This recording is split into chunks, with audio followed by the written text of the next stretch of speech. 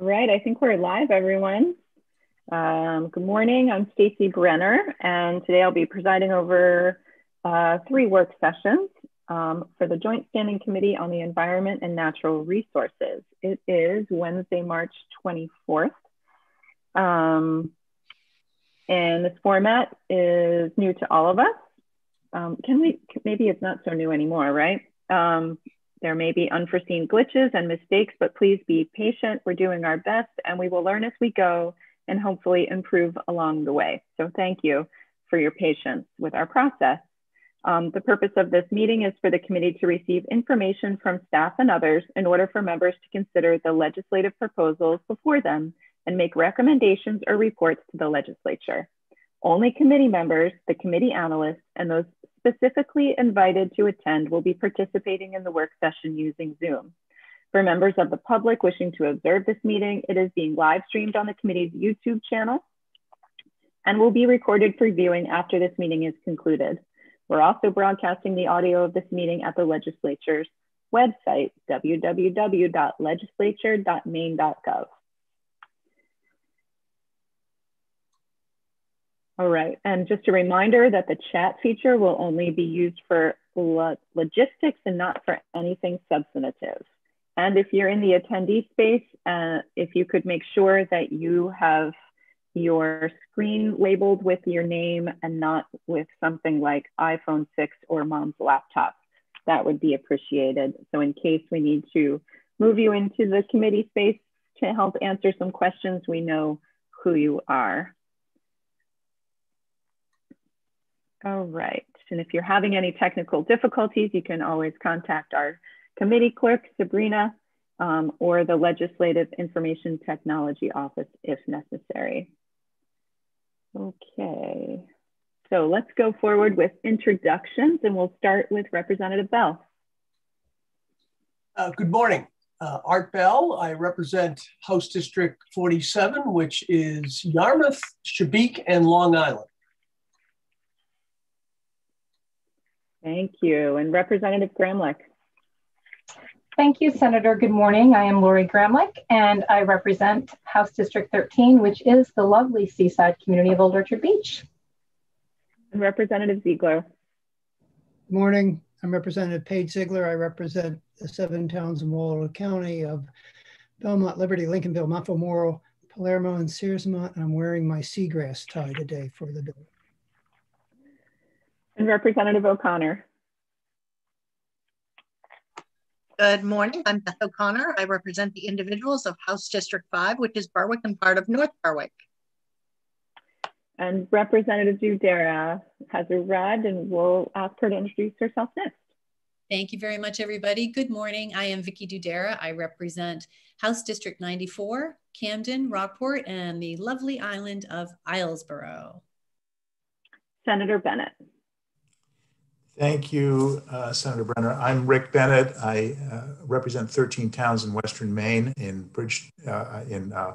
Oxford and Cumberland counties, the foothills and the Lakes region. And my co-chair, Representative Tucker. Good morning. My name is Ralph Tucker. I represent Brunswick in the legislature, House District 50. Thank you. And my name is Stacy Brenner. I represent Senate District 30, which is the towns of Gorham, most of Scarborough, and most of Buxton. And we have with us today Deirdre Snyder, who is our OPLA analyst, and Sabrina Carey, who is our clerk. And as always, we are grateful for your support. And Dan Tartikoff's here too. He's our other OPLA analyst. So with that, we're going to open a work session on LD 593, an act to restore regular eelgrass mapping in the state. Good morning. So this bill directs the Department of Environmental Protection in consultation with the Department of Marine Resources to establish and administer a program to regularly produce and update maps regarding the distribution of eelgrass beds in the state. The bill establishes a mapping schedule and requires that maps for each designated coastal portion be updated every 5 years. It also requires the data collected and maps produced under this program must be made available on the department's website.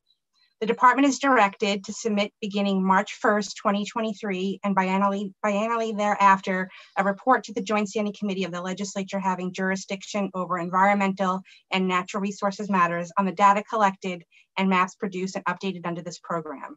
It also creates the Eelgrass Mapping Fund to support the establishment and administration of the Eelgrass Mapping Program, and authorizes the fund to accept grants, requests, gifts, or contributions from any source, public or private. The bill contains an appropriations and allocations section containing 3 initiatives. The first initiative provides an allocation for the Eelgrass Mapping Fund so that grants, requests, gifts, or contributions can be accepted into the fund. The second initiative provides appropriations for 2 positions at DEP, and the third initiative provides appropriations for aerial imagery, acquisition and processing, and annual equipment maintenance and replacement. I have a little history. During the 129th legislature, LD 559 was before the ENR committee. The committee voted unanimously ought to pass as amended. The amendment included the addition of the Eelgrass Mapping Fund and the appropriations and allocation section, including the same initiatives contained in this bill. The amended version of LD 559 is the same proposal as LD 593 before you today.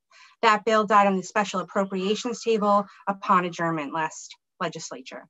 The sponsor before the public hearing also had distributed an amendment to the bill, and this amendment would add salt marsh vegetation mapping, and this addition would not require additional resources.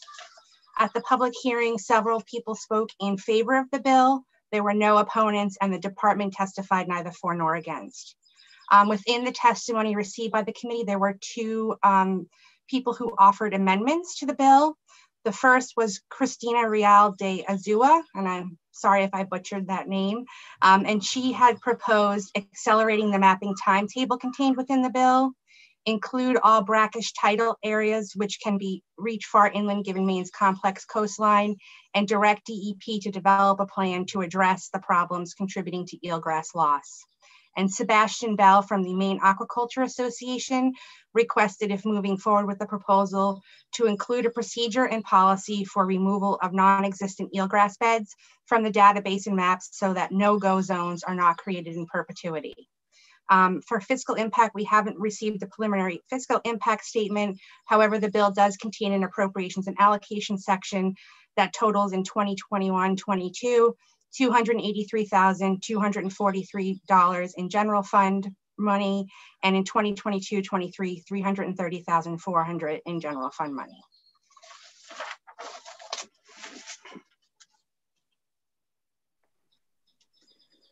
Does anyone want to open us up with comments or thoughts?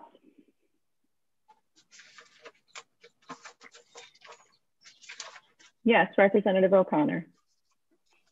Sure, thank you. So I actually like this bill, and I think that we'll get a lot of positive rate of return on this small investment. And I think that I would make a motion that ought to pass as amended.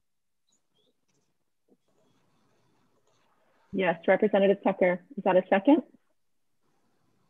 It is, okay. So we have a motion and a second. Any more discussion?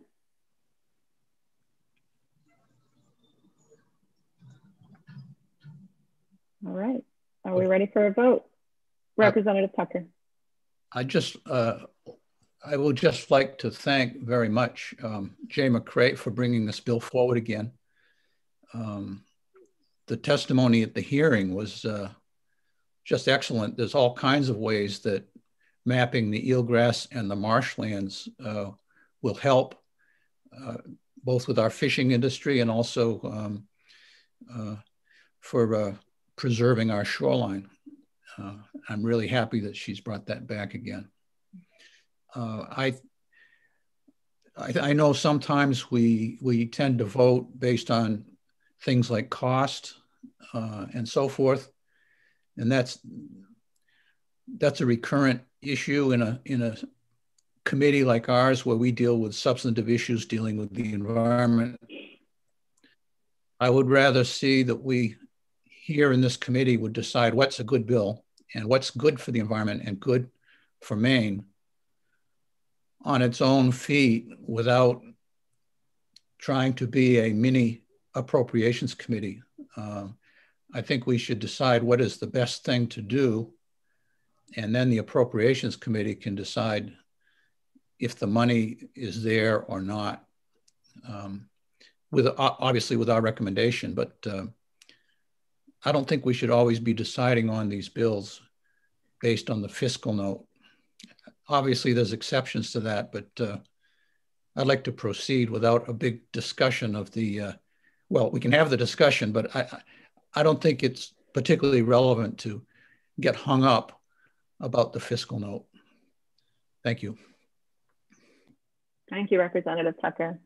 Any other thoughts before we move forward? Yes, Representative O'Connor. Whoops, you're on mute, Representative. Thank you, Representative Tucker. I'm very sorry, but I will always get stuck on fiscal notes. Anyone else? Okay, Sabrina, I believe we are ready for a vote, and the question is 593 ought to pass as amended. Great. Senator Brenner. Yes. Representative Tucker. Yes. Senator Bennett. Yes. Representative Hanley. Absent. Senator Carney. Absent. Representative Bell. Yes. Representative Bloom. Absent.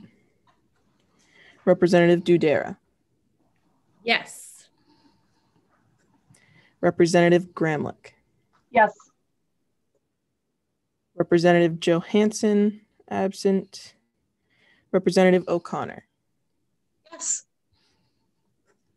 Representative Toole, absent. Representative Ziegler. Yes. 8 yes, 5 absent.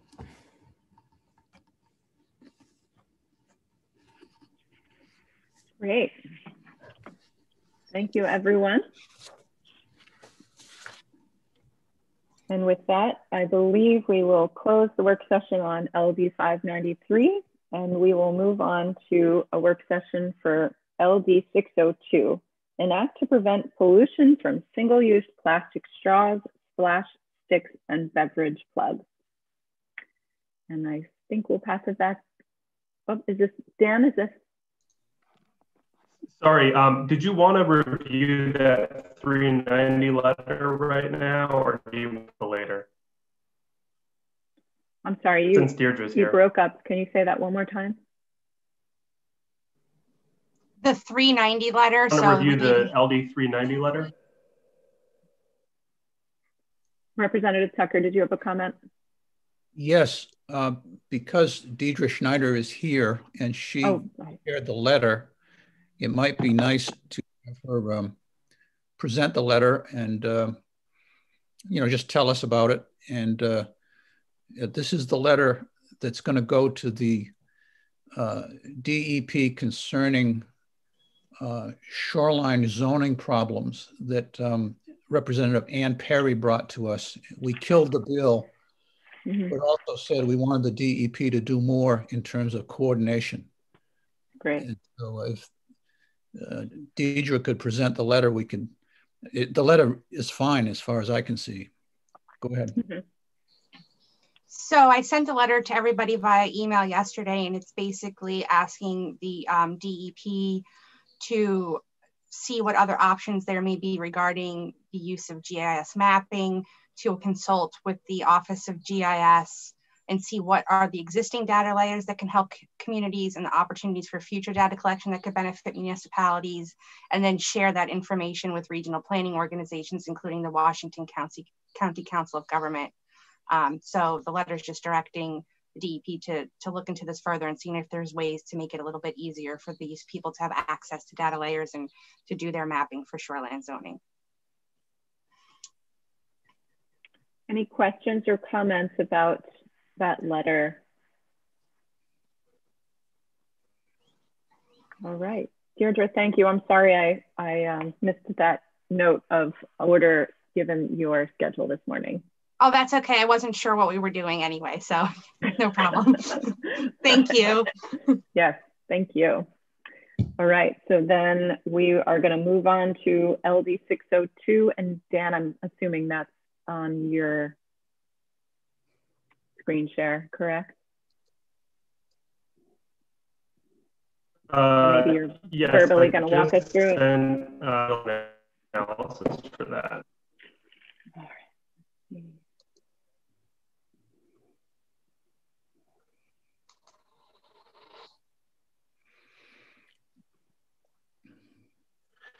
Are you able to hear and see me right now? I feel like my internet is having issues. I think you're going to need to turn your video off because you're doing that sort of verbal pixelation thing, which is a bummer because we always like to see you, Dan. Can you hear me now? Is that any better? It's better, but still spotty.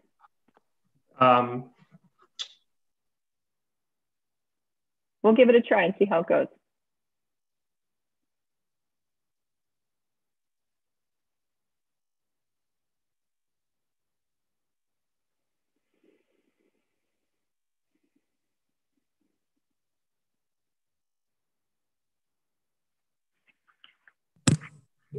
Dan looks like he's on mute. Yep.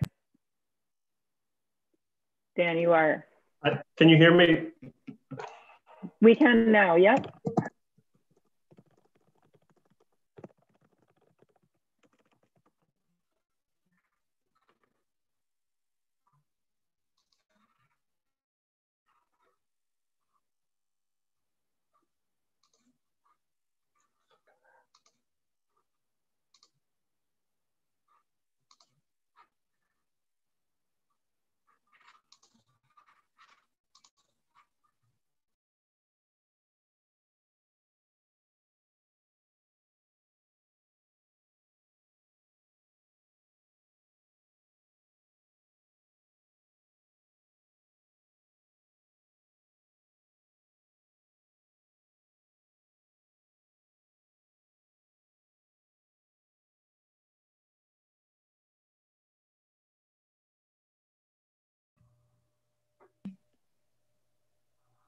I think he's going to try to restart his computer and see if he can address the issue. If worse comes to worse, I can go through his analysis if Thank needed. you, Deirdre. We'll be patient. Excuse me, Madam Chair. May Yes. Shall I introduce myself being late in the meantime? Oh, welcome. Yes, please do. Okay. Thank you. I'm Representative Lydia Bloom. I represent House District 3 in York. We're glad to have you this morning, Representative Bloom.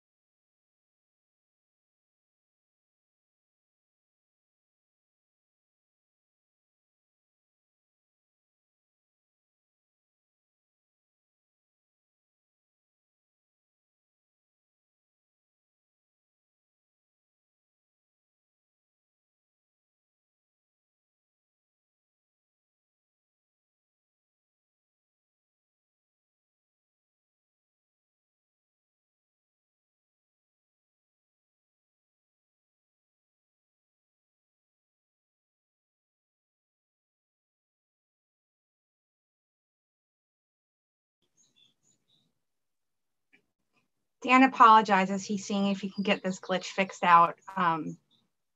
He's going to keep me posted of what's going on.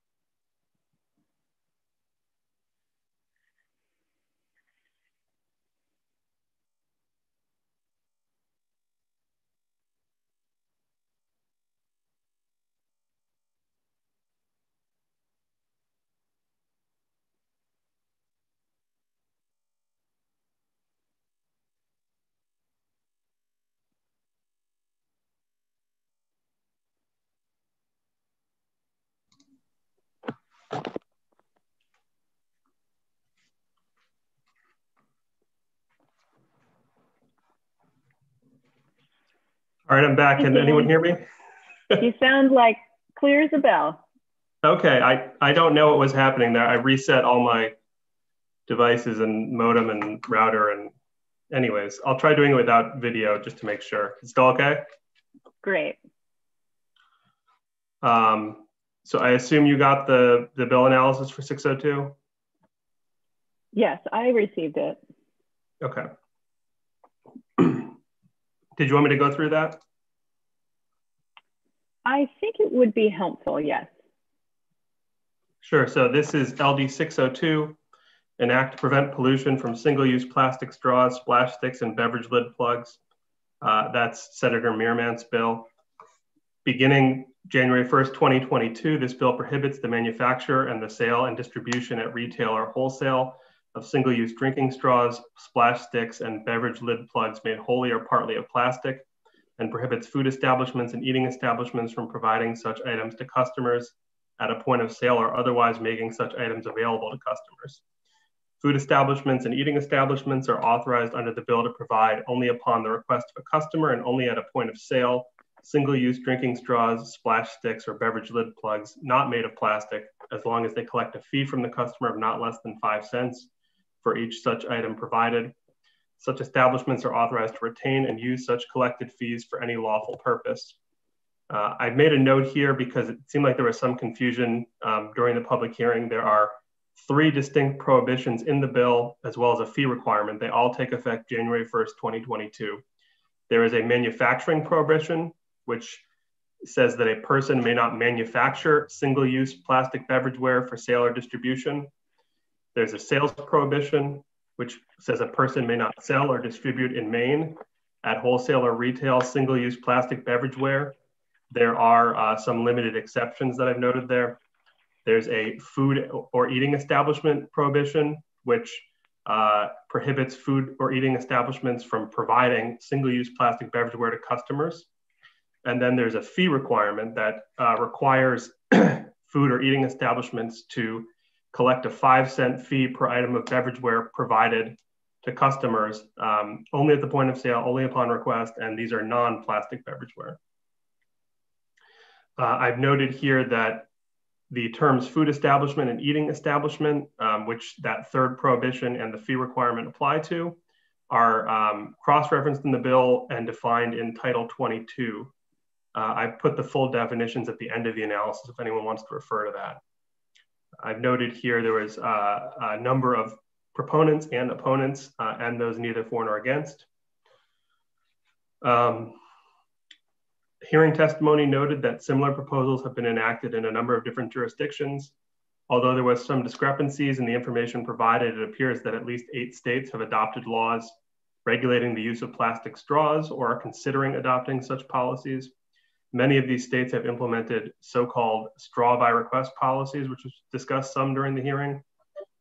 There are also apparently more than 100 local jurisdictions, mostly municipalities in the US, that have adopted some form of plastic straw regulation.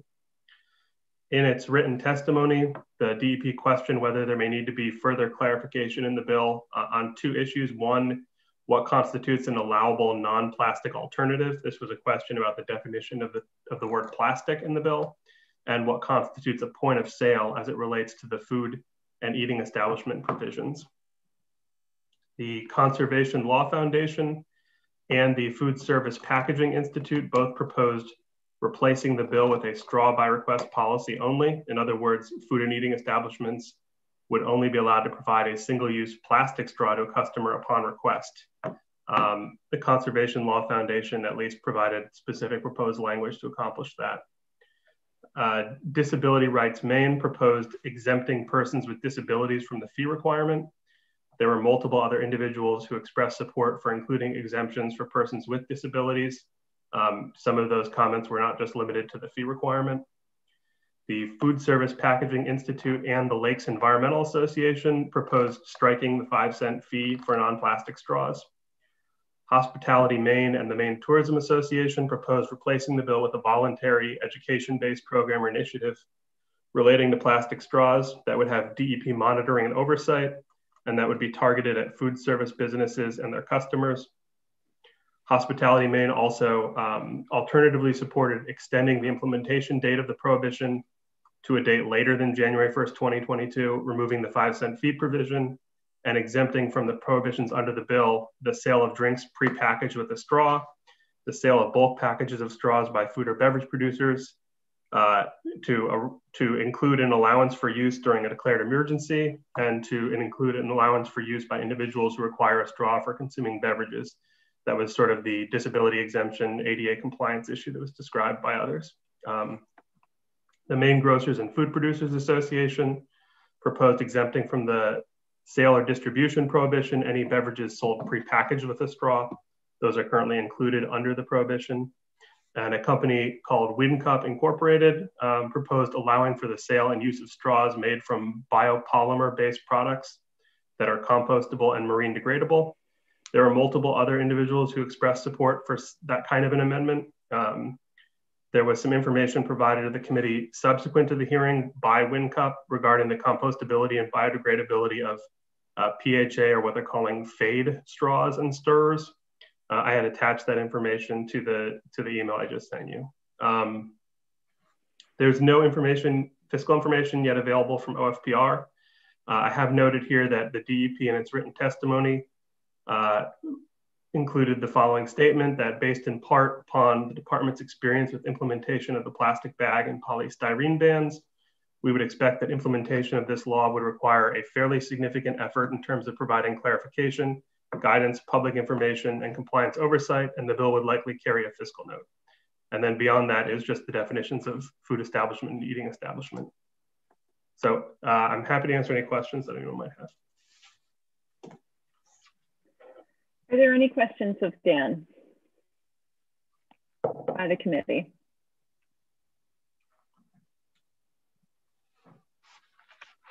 Yes, Representative Bell. Have we learned at all from the experience down in Portland? They had phased in a plastic straw by request only, I believe, for the first phase back in April of last year. And then I think at the beginning of this year, they are now banning plastic straws altogether. Have we learned anything from the city of Portland that could be pertinent to what we're talking about today? That's something that individuals did bring up. A number of individuals brought up during the hearing. It's not something I'm intimately familiar with, and we didn't hear specifically from, I don't believe we heard from any municipalities. I might be wrong on that, but there were certainly some testimony referring to the Portland ordinance. Representative Tucker. Thank you. Would it be appropriate at this time to ask the sponsor if he could join us?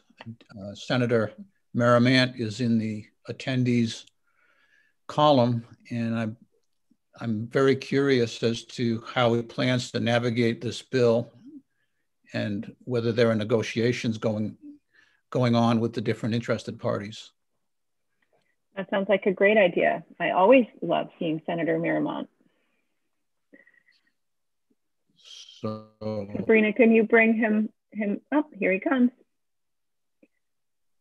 Welcome, Senator Merrimant.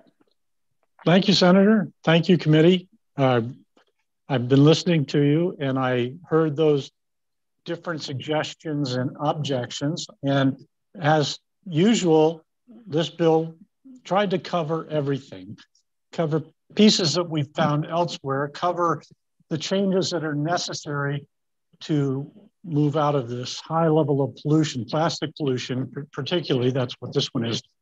But this is going to be one of those things that keeps coming back without end until we get it right. But we wanted everything in there, and we're certainly willing to let go of a piece here or there until it's figured out, take any suggestions from what has or hasn't worked. All of that's possible, and I didn't know if you folks would be the ones suggesting those and putting them in, which would be fine, or if you'd like to postpone this for, I'd probably say 2 weeks, but a week would probably do. I could try to take that back to the group of people that have been working with me and have them come back with the ways to merge the different ideas together, some of which I know will be rejected. But we could bring it back to you with a little more comprehensive language based on what you were just discussing in that analysis.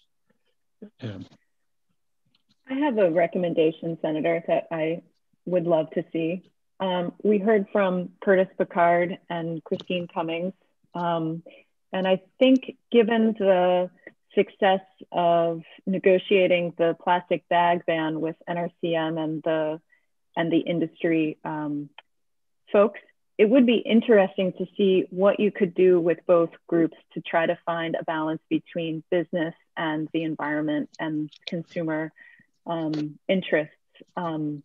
And if there was the possibility of navigating some sort of middle ground here where we could protect the environment, but also not severely damage business in the process. So that would be my suggestion, is if we could table the bill for a handful of weeks so that you have a moment to perhaps coordinate those conversations and find a balance. Representative Dudera? Thank you, Chair Brenner, and welcome, Senator Miramont. I like this bill. I mean, I feel like this is definitely needed. I was happy to co-sponsor this with Senator Miramont, but I do agree with what Chair Brenner has said, that, you know, I'd like a little bit more time to study what they've done in Portland, because it seems to be working well. At least that's what it seems to be. I'd like to know that if it is or it isn't.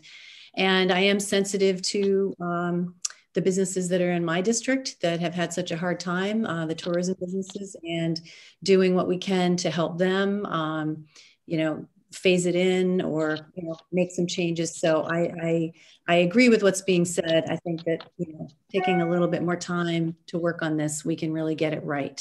Thank you.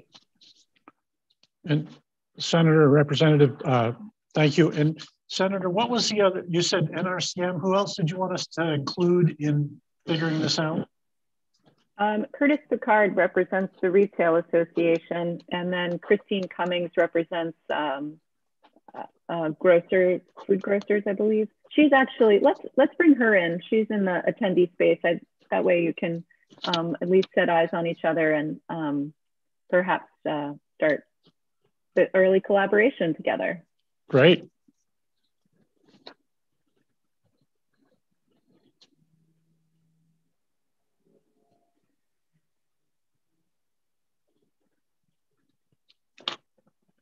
So let's see if I can get her in here.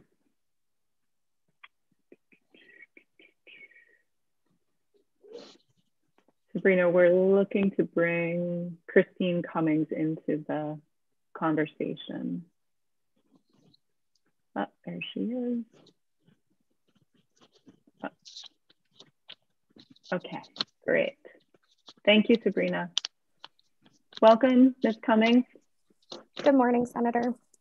So I'm hoping that perhaps we can get you and Senator Miramont together and NRCM to work together. How do you feel about pathways forward? Yes, that's very much so appreciated. I know we did some initial reach out to some of the committee members looking to find a path forward. So we appreciate the opportunity to work through some of the complexities. Great. Senator Bennett has a question, comment. Yeah, it's more of a comment. I just think it's helpful with people going off to work on stuff to hear from committee members and what our thinking is, that keeping an open mind, obviously, for and awaiting as much information as one can hope for. I think this is an admirable bill directionally. I mean, we really do need to deal with this issue. I have a lot of concern about doing so right now. I mean, the people that will be, the businesses that will be most affected by this over the shorter term are businesses that have just been absolutely hammered by the pandemic. You know, I think about our restaurants, our food service companies, And you know, we just need to be very, very cautious about imposing burdens on them right now, as they, you know, we've lost a lot of them, frankly, but as those others that are trying to recover, I think it's really important to go slow on this. And so I would just simply voice my concern about doing an outright ban, some of the longer, some of the more, I would say, aggressive parts of the bill. I like the idea of going slow, doing something more on the educational side, trying to put us in a posture over the next couple of years where we can then move to the next phase. And I also think there's a lot of consciousness raising going on across the world, and particularly in our country, about this problem. And as much as I like to move aggressively on certain things, this I just worry about going a little too much too fast here. Thank you. Thank you, Senator. Representative Tucker, and then Representative O'Connor. I just want to make a more specific comment. I think that the 5 cents is a non-starter. I don't think you're going to find any support for that. And Representative O'Connor. Thank you, Madam Chair. I would agree with Representative Tucker that the 5 cents is definitely a non-starter for me. And as far as the choice policies, I really don't have a problem with any choice policy. In fact, most of my adult life, I have been in the food service industry. I have seen them absolutely take a beating over the years. But for the past, I worked for a very busy family restaurant, and we always had a choice policy, whether it be for plastic takeoutware, whether it be for an extra napkin, whether it be for straws, anything. And the reason that we did it, it was completely voluntary before any of this hoopla came forward. We did it because we wanted to save money, because the more money that we save, the more our employees get paid. Thank you.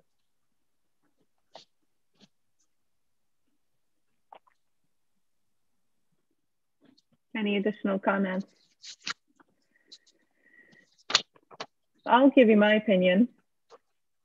So I run a wedding venue, and I've banned straws at my venue, along with single-use disposable water bottles, because I'm tired of managing the waste and having trouble communicating with wedding guests the proper disposal of each of the things that they're using when they're a guest. So it's been easy for me as a business to transition away from those products. However, I do recognize that not every business is ready for this, and I think the implementation date is a little too soon. So that, along with the fee, for me, don't feel quite right. But I look forward to what you can come up with together between the environmental organizations and the business group to find a pathway forward, so that at least we can start to encourage a transition away from plastic straws. Thank you. Any other comments before we have a motion to perhaps table this bill until we have more information? Yes, Dan. Senator Mearman's probably already aware of this, but to the extent he wants any assistance in drafting any proposed amendments, I'm available. Great. That's what we love about you, Dan. Any other thoughts? So I'll make a motion that we table the bill. And we could just do a show of hands.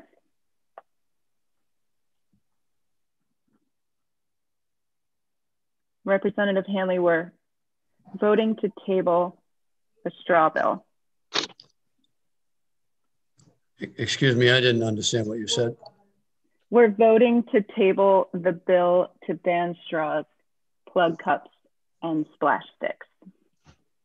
I will go in the affirmative with that. All right. So I think we're good there. All righty. So that closes our public hearing. Thank you, Senator Miramont. Thank you. We'll get right on it. And thanks for the input, and talk to you soon. So between marine hearings, you can fit this one in, I hope. Absolutely. Thank you. Okay. Take care. So that ends the work session on LD 602, and now we will open a work session on LD 226. And we'll pass it over to Dan to walk us through. So I just sent you a bill analysis and a couple additional documents. And I'll go through that bill analysis now. LD 226 is an act to limit the use of hydrofluorocarbons to fight climate change. This is a DEP bill presented by Representative Tucker. As introduced by Representative Tucker at the public hearing, he has proposed an amendment that replaces the bill and builds off of the committee amendment to LD 2112, which had the same title and was the predecessor bill to this LD that was voted during but ultimately not enacted by the 129th legislature prior to final adjournment. His amendment provides that, in accordance with the rules adopted by the DEP, a person may not sell, lease, rent, install, or enter into commerce in the state a product or equipment that uses or will use certain specified substances that are hydrofluorocarbons with high global warming potential for certain specified air conditioning, refrigeration, foam, or aerosol propellant end uses. Those specified substances and specified end uses that are prohibited under the amendment, as well as specified exemptions to those prohibitions, are identical or substantially similar to those provided for in the bill. And I've noted here that unless otherwise indicated, the analysis refers to the proposed amendment rather than the original printed version. And the amendment was what we sought to receive testimony on at the public hearing. There was a lot of testimony received on this bill. The first note I've included in my analysis is about other state action. In response to member questions at the hearing regarding other state action on this matter, multiple entities provided information in response. From the information, it appears that at least 12 other states have enacted similar legislation to 226 and or have adopted or in the process of adopting similar or related regulations. There are 2 states that considered but did not enact similar legislation in 2020. So the rest of this analysis is identifying specific proposed amendments by various groups at the public hearing. Would you like me to go through those now, or I don't know how you want to take everything up for the format of this work session? Well, there's a lot to go through. Representative Tucker. Whoops, you're on mute, Representative.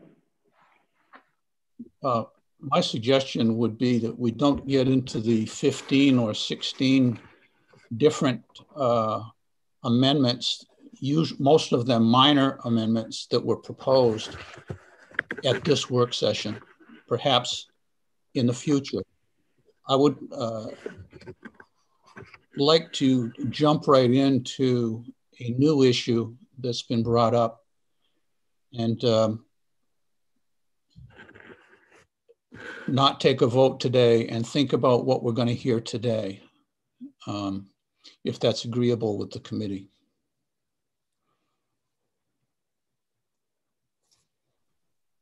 Okay. All right.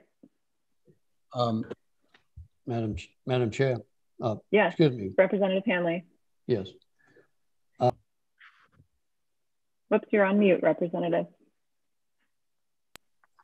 I have a guest that I've asked to come and give us some information today, Jim Lebrecht. Mm-hmm. I believe he's standing by, if that's possible. Can we listen to his presentation? Yes, we are planning to bring him in. Representative Tucker.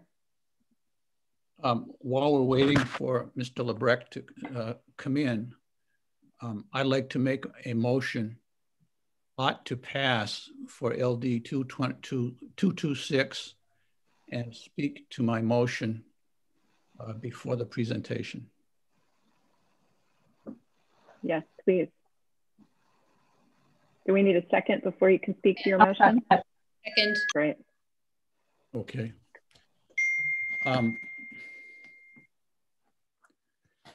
as I've said, we have a brand new issue before us to talk about. So I suggest no vote today so that the new information can sink in with everyone.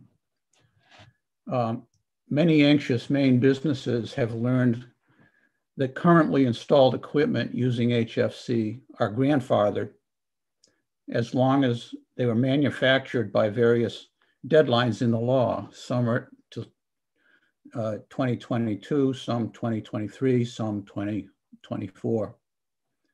And they're grandfathered for the lifetime of the equipment. So our boat builders, restaurants, farms, supermarkets have been assured that the equipment they currently have will continue. Now, there are a number of concerns. There are 15 or 16 amendments about waivers, about conformity to the EPA, about fire codes.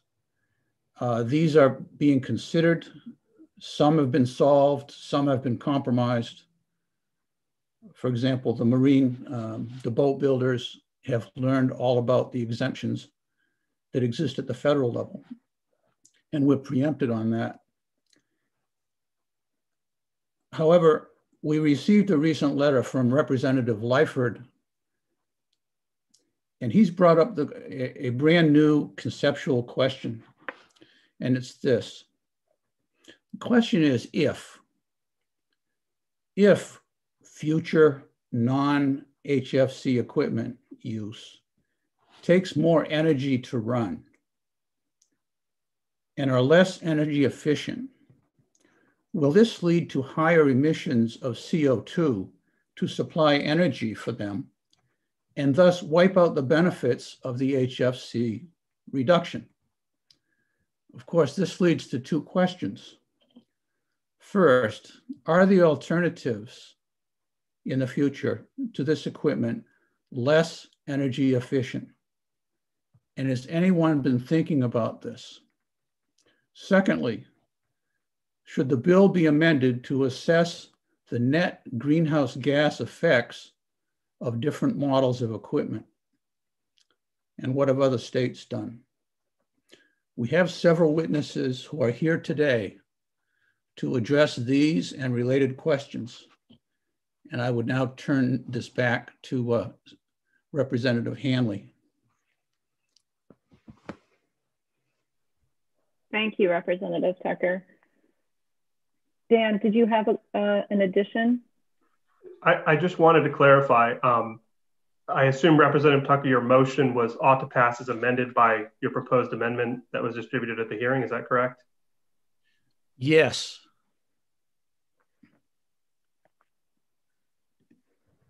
Okay.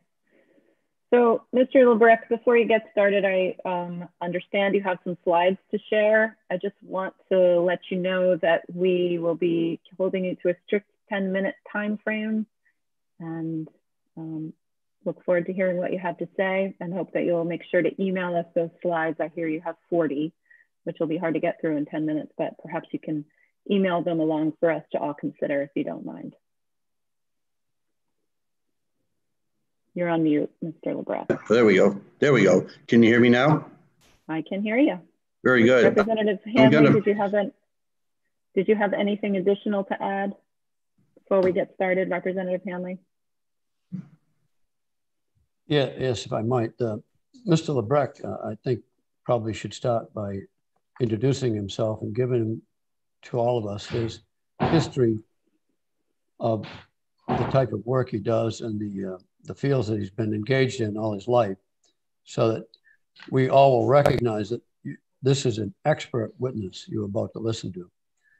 And we do our citizens a true justice to listen to him and pay attention to what he has to say. And I'll be quiet and let him come up with the information he has. Thanks. Great. Thank you so much, Representative. All right, Mr. Lebrecht. Thank you. I am going to make a presentation that is going to turn the industry in the right direction. Hopefully, Maine can lead the rest of the nation. The problem is not chemicals. The problem is is mechanical. And I'll explain that in my presentation. But can you see my presentation material? Can you see the slides? Yes, you can. Okay, very good. So anyways, I'm here to talk about, let me put it on. Is that better? Can you see that better? Very good. Okay, great. Very good. Thank you. So refrigeration and environment, I'm going to give you a quick run through a whole bunch of slides. I'm going to go through them quick, but it's going to make an impression of what the real problem is, and it's going to make a solid case for it. Okay. The environmental issue from refrigerants is a mechanical issue, not a chemical issue. This is going to be one of the biggest things. I've been in this business, and I had patented solutions that I sold for 7-figure digit on my technology to reduce the hole in the ozone. And I've been at this since the 60s, so I have quite a bit of experience in that ground. Real world experience, real systems, and what you're going to see will support that. The industry, in a document they've supplied to you, said, we are pleased to share that the federal transition will shrink U.S. annual greenhouse gas emissions by around 2.4 billion metric tons of carbon dioxide. That's 5 trillion pounds by 2036. So my question is, what will the unforeseen consequences for needless mechanical leaks be for the next generation of chemicals? A hole in the ozone being the first consequence, and equivalent CO2 consequences being the second that we're facing now. What's the third consequence going to be? The problem is not chemicals. We have a lot of chemicals in this world. It's just that only this industry is allowed to leak them out at the rate of billions of pounds a year. Okay, and chemical companies have no interest in addressing the real problem, which is refrigerant leaks, because they make billions by selling refrigerants for leaky systems and will continue to do so after the passing of LD 226 if the real problem, leaks, is not addressed. What other industry is allowed to leak millions of metric tons of super potent chemicals into our environment without consequences? Somebody had asked in the hearings last week about heat pump leaks and why it's exempt. The calculations I ran, one heat pump, and I did this calculation back when I put together the heat pump program for Governor LePage. One heat pump fillet nut leaking 3 pounds of refrigerant. That's like 3 Coke bottles, little 16-ounce Coke bottles of refrigerant is equal to the carbon produced by burning one of those big oil tanks in your cellar, 275 gallons. What people don't realize is the magnitude of this industry. Most anybody that you talk to has never seen the back room or the cellars of big buildings or supermarkets or anything. Here, each one of these big 2,000-ton air conditioning chillers produce more ice than what the city of Bangor did in the late 1800s when it was delivering ice to the world. It was the biggest world producer of ice that they shipped around the world. This gives you an idea of the magnitude of what we're dealing with. Here is the back room of a supermarket. Everybody's familiar with the refrigerated cases out in the supermarket, but very few people have ever seen what the back room looks like. And if you look there and you count up every joint, every part, every piece of systems that have refrigerant in it and where they leak, that's why they use so much. It's a real quality issue. Here on the left is a typical Walmart store, and you see all those black pipes coming down. That's feeding a section of those refrigerated cases there. They've got tons of those pipes run all over that building. And to the right is inside cases of refrigerated cases in supermarkets that have a tremendous amount of parts and pieces and that you can't get to, and very poor workmanship that cause leaks all the time.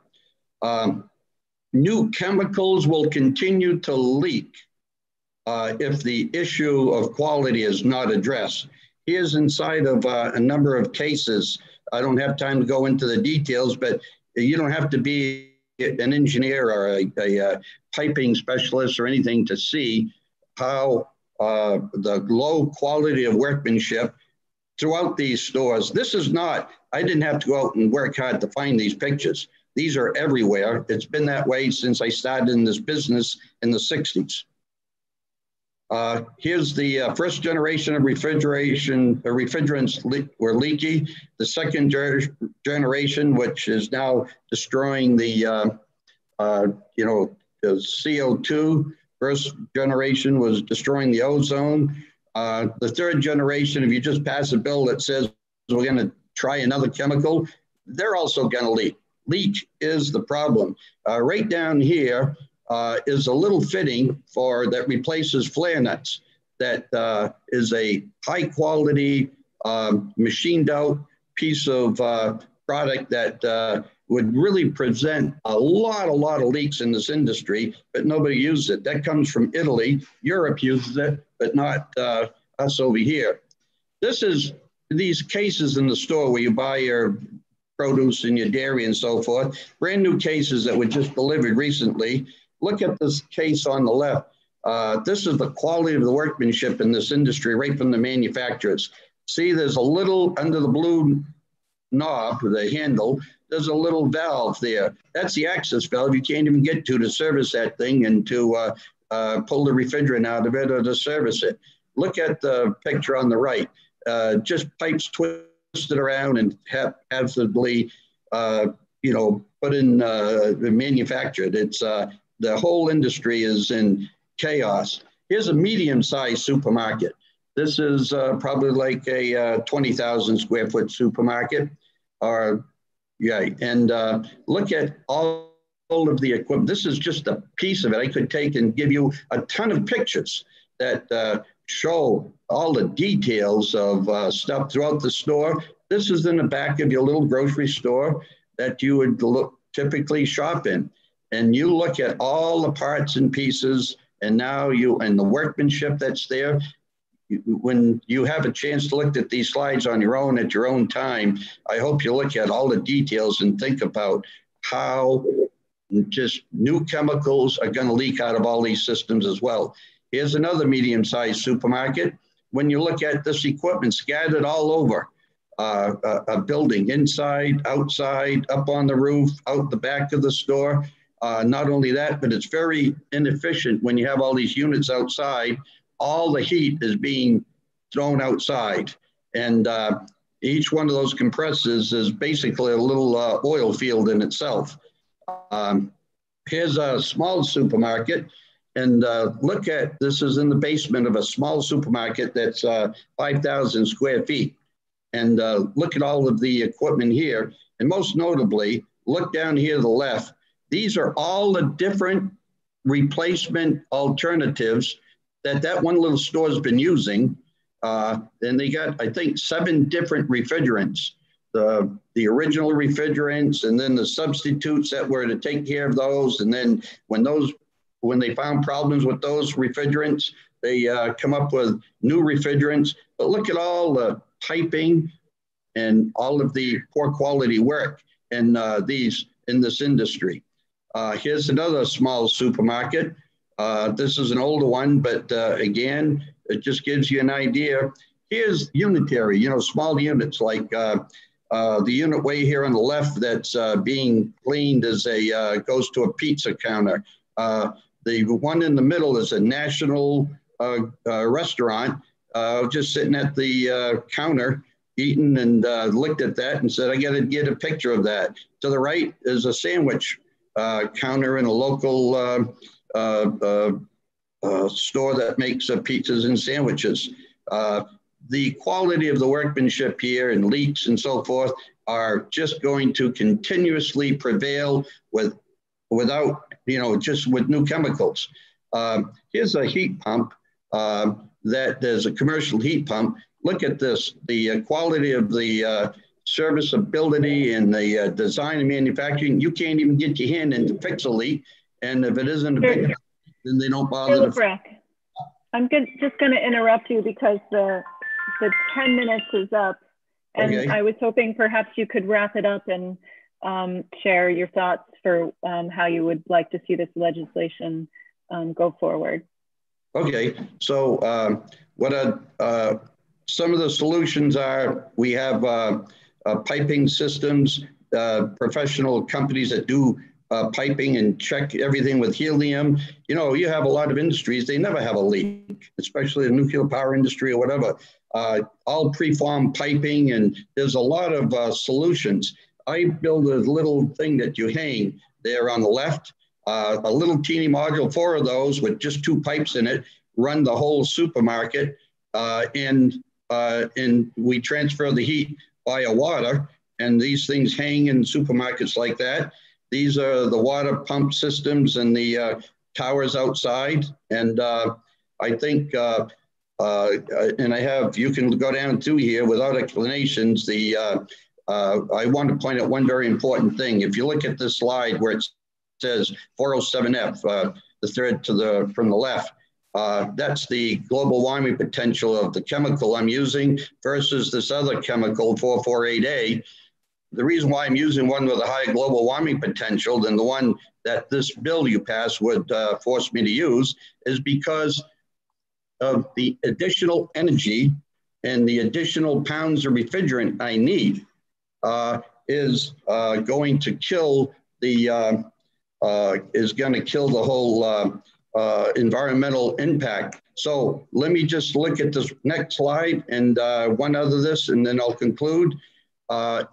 If my system, I put things in equivalent to how many solar panels you would need to offset the harm from my system, which is 432 solar panels, whereas a new system going in today would take 1,631 panels. But if I was forced to use this one way on the right, which is the refrigerant I'd be forced to use, I would go from 432 panels up to almost 1,200 panels. We don't want to be taking a step backwards, but there's a lot to do with looking at the total carbon contribution from electricity and the refrigerants. And if you look at these graphs here, it'll just show you how much is contributed to electricity, carbon going out the smokestack. So if we use more electricity for these refrigerants, you got to put more carbon out the smokestack. And if you need more pounds of it, you're not getting ahead. So who's going to take responsibility for leaking millions of pounds of the next chemical fix if LD 226 is passed? Let's take our time and think through real solutions. I appreciate you giving me this time. I'm sorry I had to hurry so fast, but in the meantime, if you have any questions, I would be also glad to talk. Evan, how do I get back on?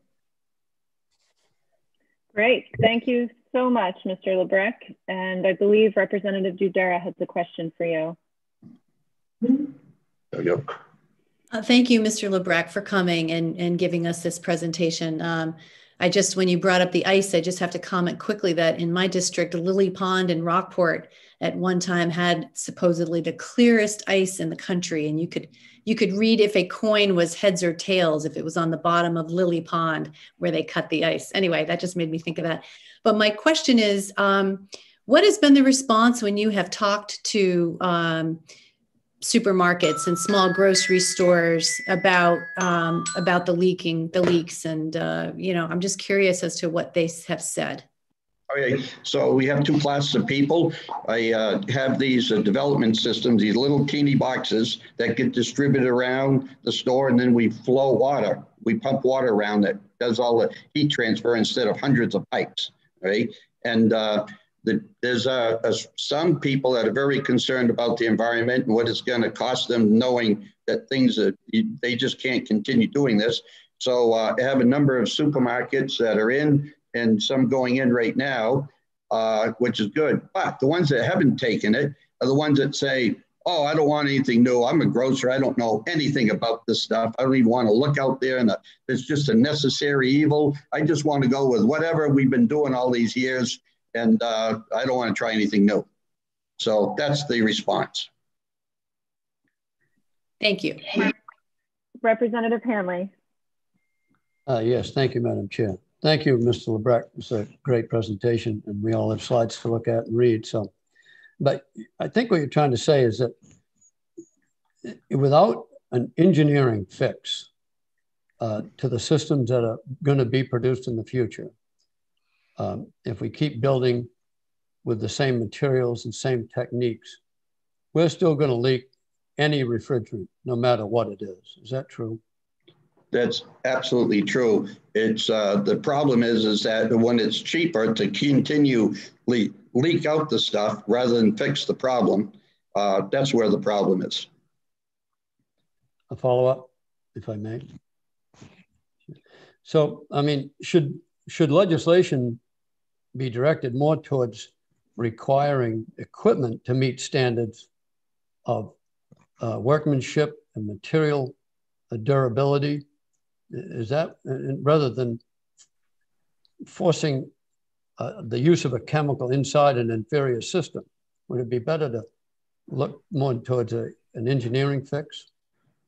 Yes, any of the outdated chemicals that have been outdated since the hole in the ozone and all the way up to today would work just fine. It wouldn't be an environmental hazard if we weren't leaking out billions of metric tons all over the world. But that's what they're doing. There is no other industry I can name. I don't think anybody in this environmental committee could name any industry that is allowed to leak out billions of metric tons of super potent chemicals without anybody raising some real concerns. And so we have to stop the leaks. I don't care what the chemical is. The next chemicals are going to cause more problems again. Representative Hanley, did you have another follow-up? No, thank you very much. Thank you. Representative O'Connor. Thank you, Madam Chair. Thank you, Mr. Lebrecht, for that presentation. It was really interesting. I have a couple of questions, if I might. So my concerns are often with small businesses. They want to replace their equipment, but a lot of times there isn't the money to replace their equipment. And I understand the cost of doing business, but it seems that if we're going to be we can't mandate that people change out their equipment, and I understand that's a necessity, but how would you suggest that people would go about this? I don't think that we would be able to procure state dollars to help with this or have a program that would help with this. So my first question is how do we get people to understand the importance of fixing their refrigeration systems? The other question that I have is those chemicals that you showed that slide of, I don't know how those are disposed of. They're no longer used. And if the HFCs that are being used now, if those are still on hand, how will those be disposed of? And is the other replacement any safer? Because frankly, I don't really trust chemical industries. And I probably could go on all day asking you questions, but I'll just start with those two. Thank you, sir. All right. As far as the chemicals go, they'll recycle those. The leak rate of these systems far exceeds the recovery rate. So if you recover refrigerant from a system you're going to be decommissioning, you save that and use it to, fill the systems that have already leaked out the refrigerant. So that's where most of it goes. Now you're supposed to just bring it back to a wholesaler that then sends it back to a chemical company that properly disposes of it. But because of the price of the stuff, and it's still refrigerant, and there are still old systems that use that same refrigerant, people just save it and use it later on to refill systems. I forgot what your first question was. Oh, I do remember now. On the cost, this is there's two ways to go about this. Either make a simple law that says that you're only allowed to use or buy a certain ratio of refrigerant. If you take 10 pounds in the system, what should that ratio be over the next 15-year life of that system? Should you be able to fill it every year? I have systems that were installed over 30 years with my first ozone depleting refrigeration fix. And it went 33 years actually without a single leak. These things can be done. And in my system here now, I have very few pipes, very few. If non-existing pipes, I guarantee to the customer that will never leak. A non-existing pipe, non-existing fittings will never leak.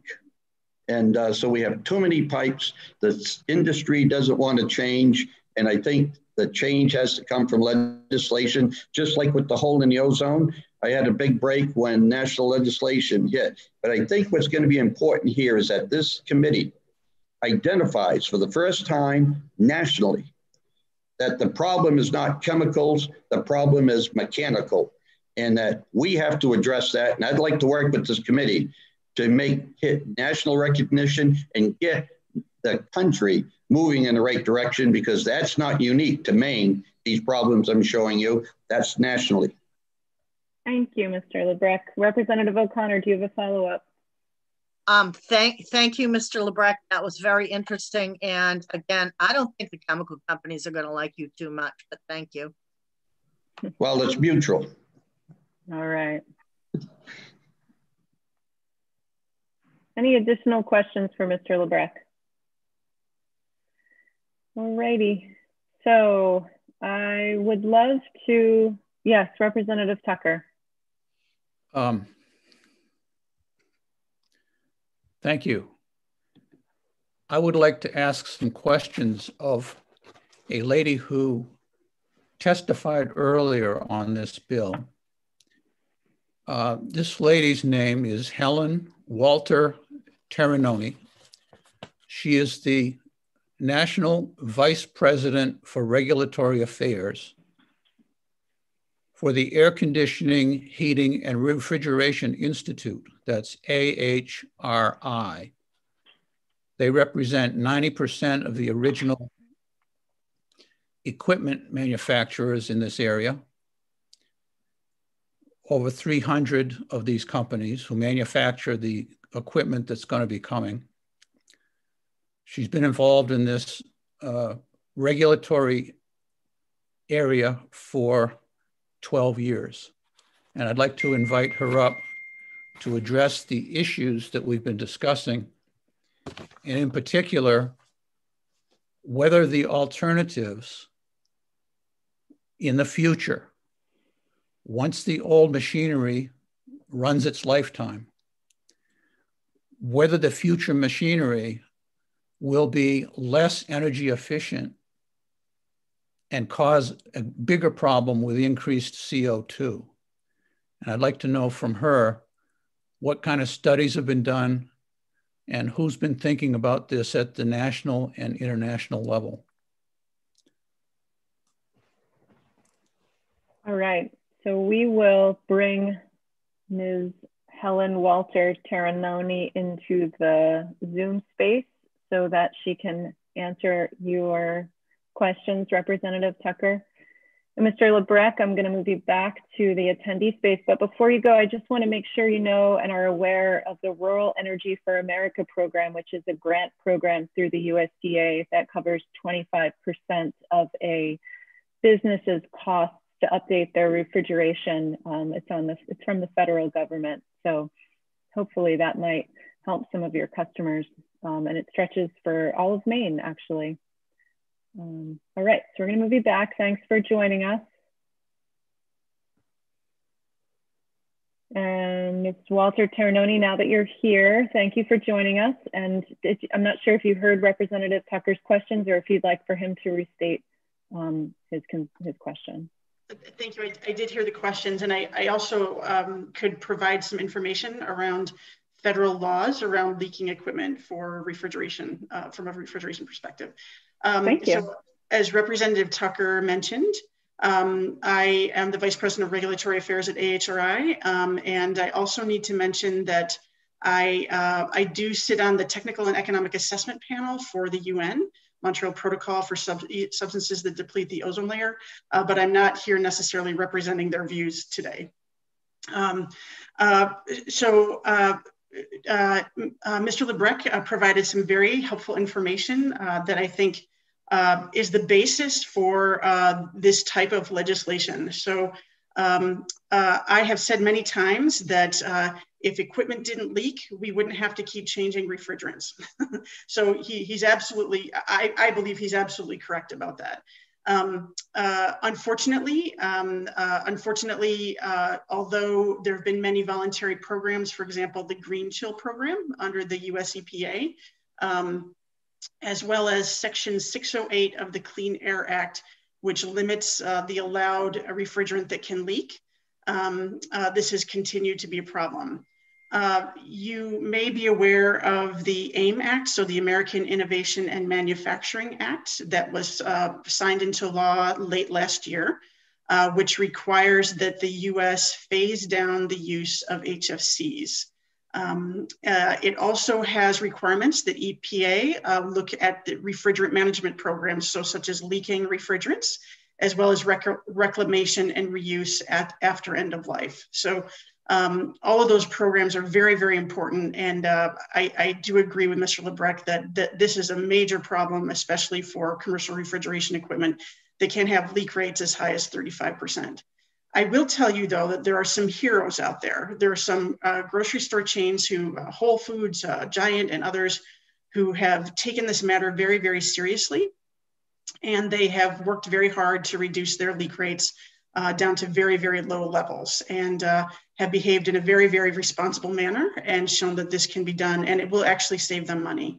So I'm happy to go on and talk more about that if you'd like me to, but let me pivot and answer Representative Tucker's questions before I do, or answer other questions. From an energy efficiency perspective, you may know that the Montreal Protocol agreed to an amendment to phase down the use of HFCs globally. The amendment is in force, although the US has not yet ratified, but the AIM Act actually adopts the tenets of the amendment and would act as implementing legislation to that amendment. There is a requirement in the amendment that says that during the transition away from high global warming potential HFCs, that energy efficiency must be maintained or enhanced. And so there has been a significant body of work completed to explore and understand the impact of changing refrigerants and the impact on energy efficiency. I can provide links to those reports. There have been 5 of them with a number of addendums to them, a significant body of the work since 2016. And so I'm happy to provide that if people are interested in that. But maybe I could just point to a single case study. The Ahold grocery chain in the Netherlands decided that they would test out one of these lower GWP refrigerants. So that was a 449, so like the 448 that Mr. Lebrecht showed. And they found that they reduced their energy consumption in their grocery store chain by 8%. And so they actually saved so much money that they decided to transition 200 of their stores, even though they weren't required to at that time. They decided to transition 200 stores so that they would have the financial savings from the energy consumption. And I'm happy to provide that report as well if people are so interested. So from an energy efficiency perspective, certainly that is something that has been very carefully examined, both nationally and internationally. There are also Department of Energy standards that must be complied with, both minimals for different equipment types around the country. So from an energy efficiency perspective, I think that's very important to note. I would also mention that Mr. Lebrecht has some very unique and wonderfully designed equipment that I think is very interesting, and I would love to have an opportunity to talk with him offline, and I'll try to find a way to reach out to him to have a further discussion around this issue. But he has some very, very nicely designed equipment that's very appropriate for certain types of architectures in grocery stores. It may not work for all architectures. And of course, from a new store and new equipment perspective, it is very small compared to the existing footprint. and as people move forward and they use much larger equipment types, there is still a need to move to the lower GWP refrigerants from that perspective, because these leak rates are so high. So I agree fully that longer term and with the implementation of the AIM Act nationally, there will be pressure on the supply of refrigerants. And so we will see that people are moving away and working very hard to reduce leak rates. We're working to educate retailers together with our members around the options in their toolkit to do things to reduce leaks, as well as do a good job of collecting refrigerant at the end of life and so on. And these will all be very important features going forward. But there is still a significant opportunity here with the maintaining of energy efficiency standards. I would also note that in the legislation, there is a waiver process that Mr. Lebrecht could use with the agency to continue to market and sell his equipment with the other refrigerant in it, so that this equipment is available to people to use as designed without him having to redesign to use a lower GWP refrigerant. Representative Tucker, I hope I've addressed what you were looking for. Yes, you have. I just wanted to kind of get to the bottom line here about whether the EPA and the international agencies have studied whether or not reducing HFCs is going to be counterbalanced by an increase in use of CO2 that will wipe out the benefits. And what are the conclusions of those studies? They have studied this issue very, very carefully over the past 5 years in great detail. But of course, there are many studies that were earlier than that as well. And their conclusion is that the refrigerant has very little impact to the overall energy efficiency. It's really a question of equipment design. And you can see where Mr. Lebrecht's design it's a very, very good design from an energy efficiency perspective. And that type of equipment design and actually the maintenance of equipment are very, very important to energy efficiency going forward. My other question would be, do you see any practicality in requiring an evaluation of the net the net greenhouse gas effects of given models of equipment? Because of the requirement to maintain or enhance energy efficiency, that work has largely already been done. So that information is quite available. And again, this is really about equipment design. And as we see, people convert to more energy efficient equipment. Now the DOE standards are in place today for commercial refrigeration equipment. People will be required to meet those levels regardless of the refrigerant that they use. In the future, as equipment wears out, and it has to be replaced in the future. I understand the equipment is all grandfathered. Once the new equipment is purchased, once we get into the future, for those pieces of equipment that are coming towards the end of their lifetime, will they be able to get parts and refrigerant that has been banned in order to continue the grandfather process? Yes. So as you so aptly noted, Representative Tucker, there is no requirement for anybody to replace their equipment in this legislation. The AIM Act does phase down the availability of refrigerants at the federal level. So that is coming, but there will be components. Let me be a couple examples for you. When halons were replaced, so that would be the fire suppressants that are used especially on board aircrafts. You have to have very low toxicity and very good fire suppressant capability to use the fire suppressant on an aircraft. And there have been no inventions that were sufficient to replace them. The last halons were produced in this country more than 20 years ago, and halon continues to be available. The parts continue to be available, and the new aircrafts that are built today still use halon systems with those recovered and reclaimed halons today. Refrigerants, the same way. There are systems out there that are 30 years old, 40 years old, using old CFC technology, the old ozone depleting substances, and still they're able to access recovered refrigerant today. And that's still available, and they're still able to get parts. So this industry has a long history around these transitions and continuing to maintain equipment for a very long time. Thank you. Representative Hanley.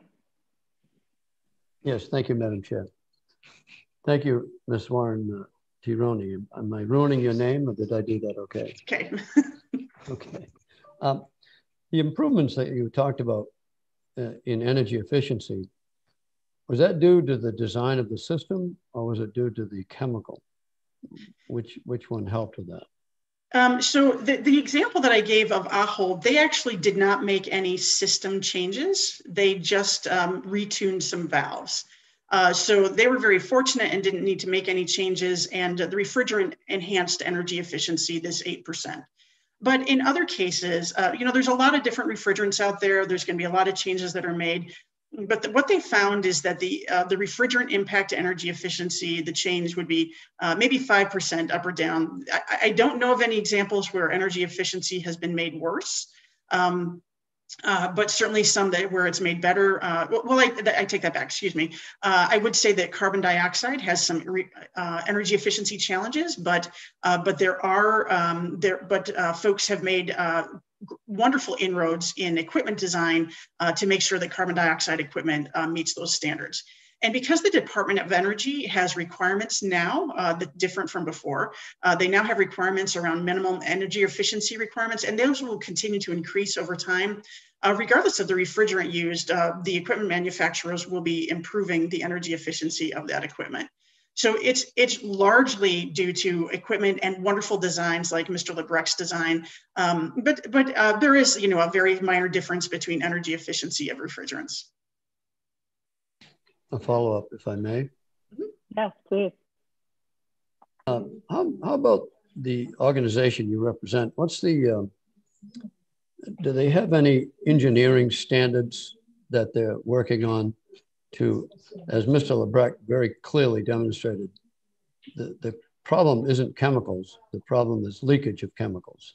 Is your organization, is that one of their hot issues? So our organization does make equipment design standards and certifies testing of energy efficiency capability. However, I think the problem that Mr. Lebrecht and I both agree is a major problem is around the maintenance of equipment long-term. As I mentioned, the Clean Air Act Section 608 is where the national rules are around how refrigerant leakage. Unfortunately, those requirements for HFCs were challenged in the courts. And so those are no longer in play in the same way. But my hope is that with the AIM Act that we'll see those reinstated because this refrigerant leakage issue is a very, very important one, as Mr. Lebrecht talked about. A follow-up, if I may. Mm-hmm. So would your organization be willing to look at minimum standards of material types and designs for a nationwide level or statewide? Well, because in our case here, statewide, but is your organization willing to support that kind of legislation? So we work kind of on a performance basis. We try not to be prescriptive in design, Representative Hanley. It's more around performance. So if you can meet a certain energy efficiency level with the design of your equipment. But I would say that I think that Mr. Lebrecht's equipment is very special and unique. And I think I think that he could likely meet very good performance standards, and as those performance standards increase over time at the Department of Energy and other places, he certainly will have an advantage. So I don't know if that's helpful, Mr. Hanley, and I would have to go back and ask folks around the standards piece of this question because I don't have a feel for that very well at this time. Right, thank you very much. Mm-hmm. Any follow-up or additional comments or questions for Ms. Walter Taranoni? All right. Thank you so much for joining us. It strikes me, I guess, that if we were to move in the direction of placing something like specific directives to mechanical issues, we could potentially be limiting innovation if we don't tag it to efficiency standards.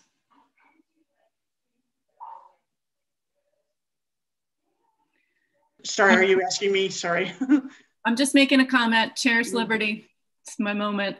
All right, Representative Judera.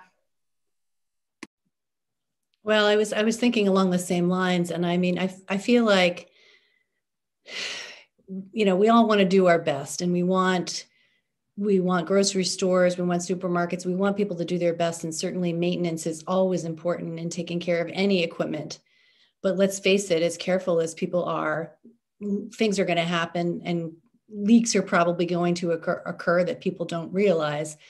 And, that's why it's important to have chemicals that are going to cause the least amount of damage to the environment, as much as we try to make sure that people maintain their equipment. It's still going to happen. So I think that that's just, we do our best, but that's a fact. Representative Hanley.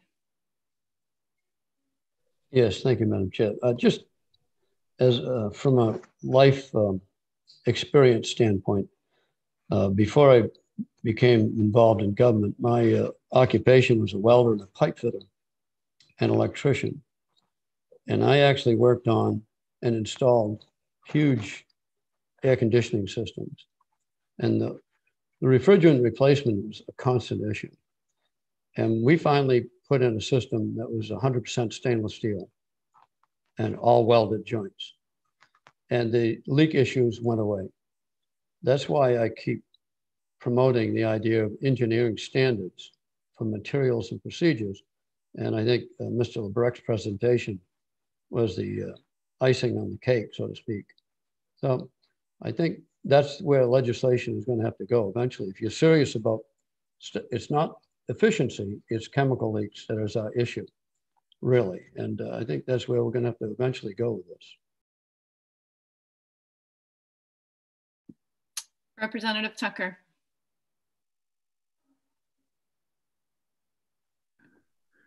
My last request would be to ask if Mr. Jeffrey Crawford from the DEP could address this specific issue of energy efficiency and how it would be regulated here in Maine. Sabrina, could you please move Mr. Crawford over to our meeting space? And Representative O'Connor.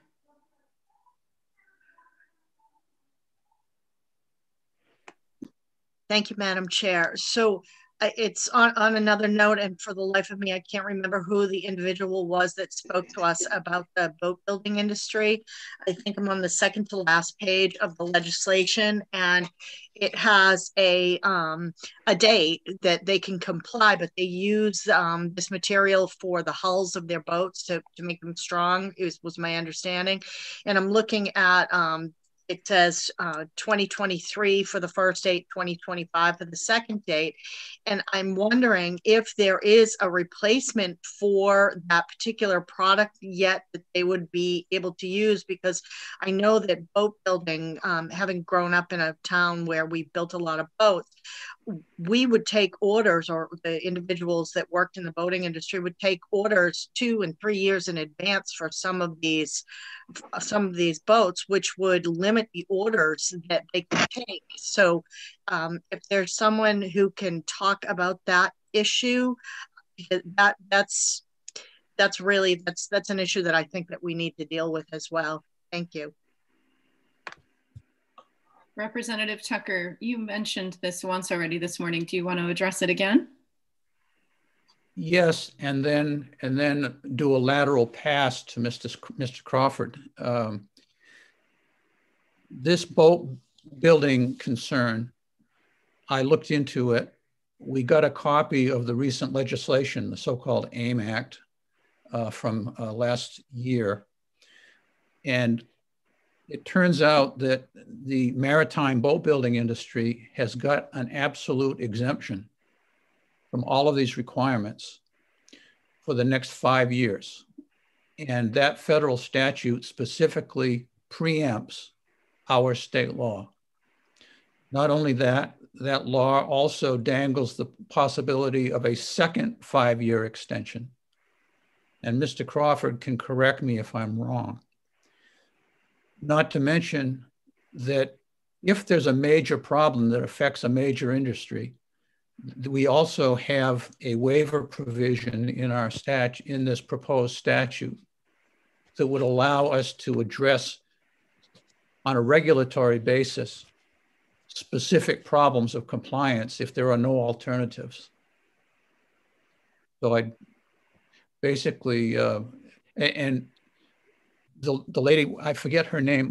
Let's see if she's on the list here. I think, I don't see her today, probably because she wrote us a letter back and said she was satisfied and that she wasn't worried anymore. It was Stacy Kiefer. Stacy, yeah.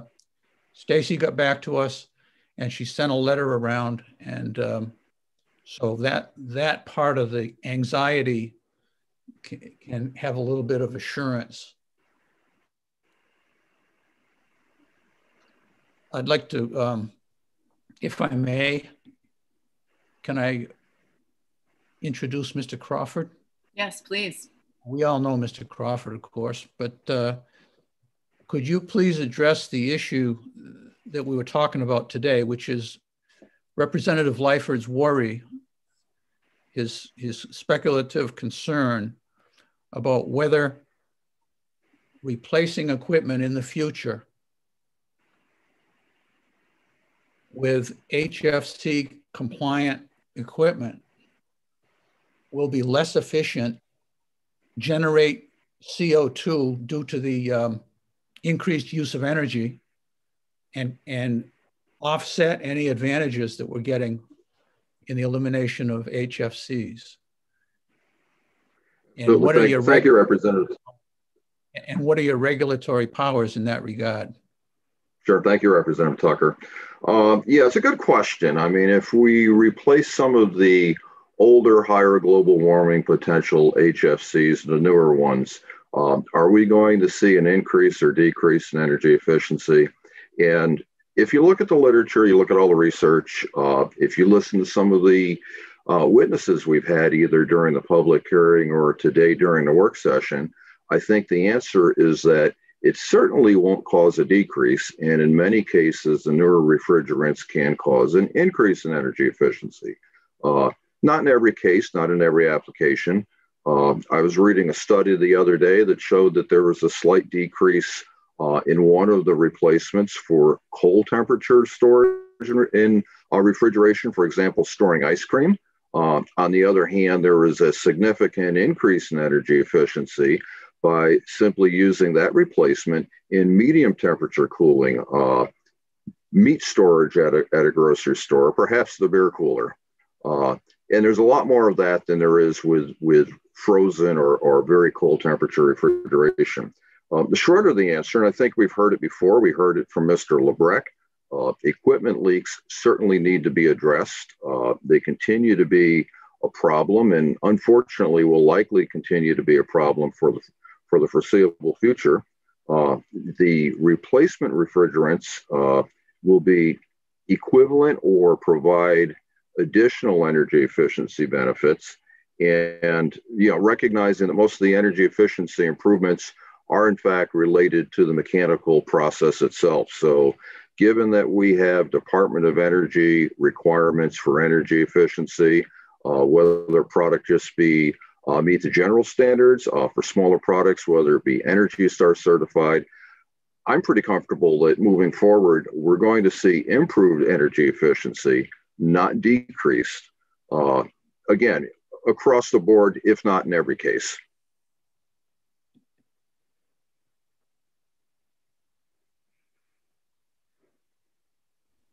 Representative Tucker, did you have a follow-up? May I please? Thank you.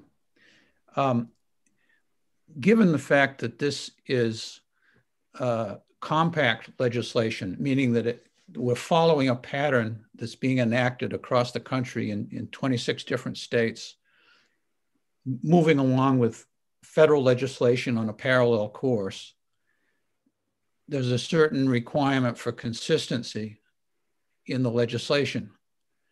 My question is, have you run across in other states any specific provision that requires that a net analysis of greenhouse effect be done on specific models to evaluate this HFC versus energy efficiency issue? And if there is, how would you go about determining that as a regulatory agency? Sure. I haven't. In fact, if I remember correctly, US EPA, when they promulgated their SNAP or significant alternative policy rules for HFCs, looked into this and whether or not it was practical for even US EPA, that has a very large staff and a lot of resources, to evaluate all the possible alternatives for equipment design and refrigerants. And they concluded that no, they can't look at each and every case. They can't do a case-by-case evaluation. What they do look is to see whether a particular alternative makes it impossible for end users to, again, meet, Department of Energy efficiency requirements. And they concurred that the replacements that they listed would enable facilities, manufacturers, users to meet those requirements. Now, we aren't doing the SNAP rule here, but I think it's important to remember that the 26 states that are looking at these measures are in fact modeling their rules off the SNAP rule. So the answer in short is no, we certainly don't have the resources if US EPA doesn't have the resources.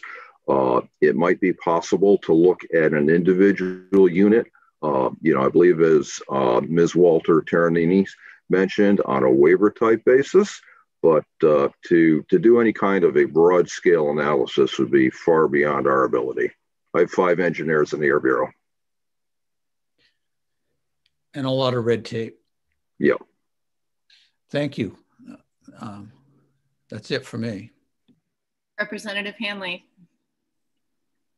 Yes, thank you. My question is, are we afraid of being in a patchwork situation here, that Maine might be an outlier, or we might do something ahead of other states that we'll discover we should come back and readjust? Is that a possibility with this legislation? I don't believe so. When you look at states that have already adopted this program in the Northeast, I mean, we've got Vermont, Massachusetts, New York, New Jersey, Delaware, Rhode Island's in the middle of rulemaking. Connecticut, at least, is talking about rulemaking, with the exception, perhaps, of our neighbors in New Hampshire. Most all of the states in the Northeast are adopting similar rules. There's similar requirements out in Colorado, California, Washington. So I think what will happen, you will end up ultimately with, once a critical mass is reached, is the appliance manufacturers transitioning to these type of refrigerants for all appliances.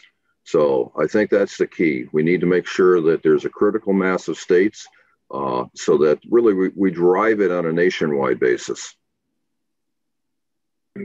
Thank you. Follow up, Madam Speaker? Sure. Yes. Yes. Again, we're worried that we might have to come back. These states that you just listed off, is the legislation identical to what we're dealing with here, or are we just kind of hitting the edge? Yeah, it's substantially the same, and let me explain the term substantially. There are minor differences in the definitions. For example, if you were to go into New York State's definitions, they include the same categories we have for the most part. The definitions cover the same refrigerants or sources. They're perhaps less fleshed out. They're a little less detailed, if you will.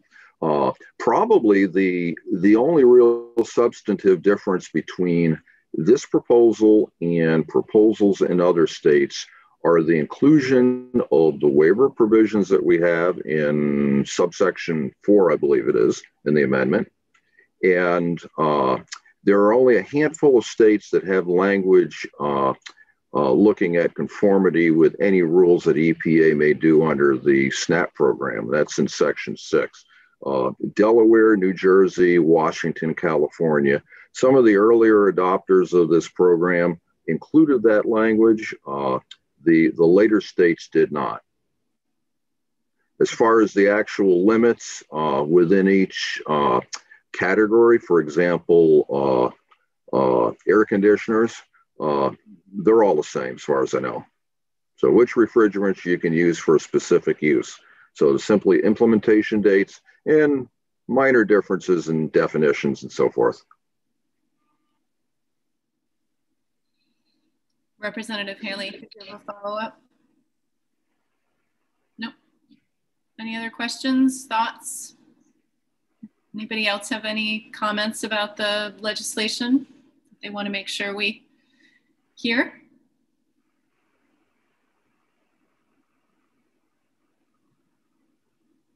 Nothing.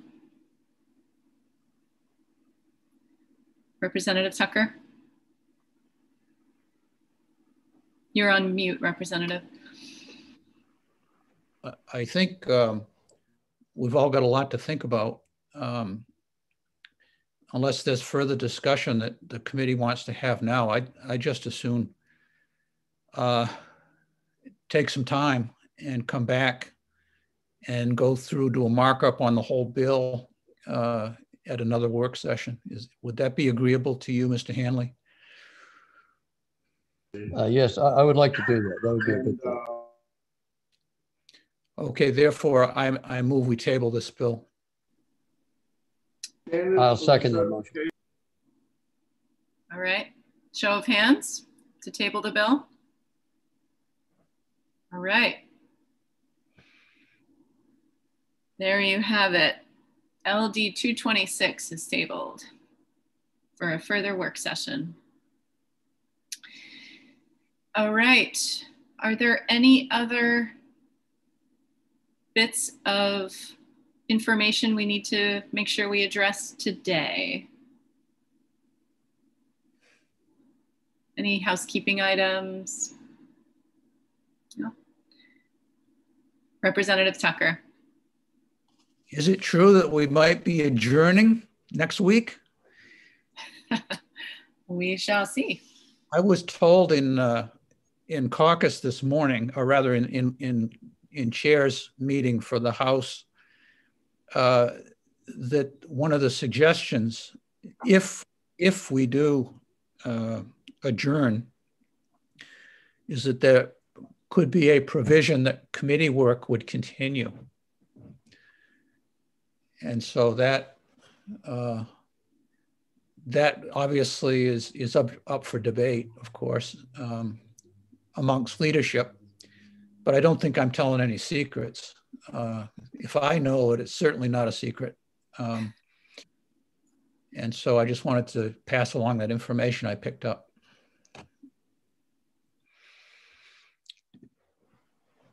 Thank you, Representative Tucker. Well, I do look forward to seeing you all on Monday, and then I believe in person on Tuesday. Motion to adjourn? So moved. Great. Have a great afternoon, everyone.